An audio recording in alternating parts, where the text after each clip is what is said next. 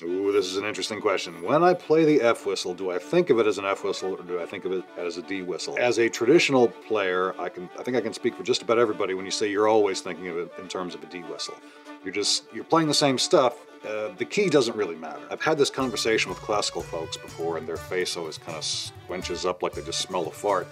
When I'm listening to tunes, I'm not hearing the actual pitch. I don't have perfect pitch, for one thing, but what I'm hearing is the unique characteristics that each note has, and that's independent of key.